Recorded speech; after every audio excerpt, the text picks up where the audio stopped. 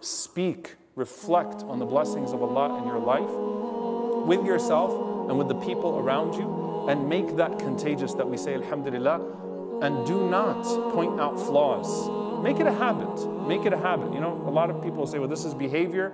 I've been like this. I always go to the negative. I immediately resort to the negative. It's not something that can change overnight. That's true. But you know, when the Prophet ﷺ says to us to even focus on the small things, the daily things, slowly that change can come, inshaAllah ta'ala. Slowly that change can come, where you even adjust yourself to say alhamdulillah for something that is very, very, very small and something that other people would belittle. So catch yourself and try to adjust yourself in that way to always say alhamdulillah for the small good that you can find, even if it doesn't seem that great at the moment.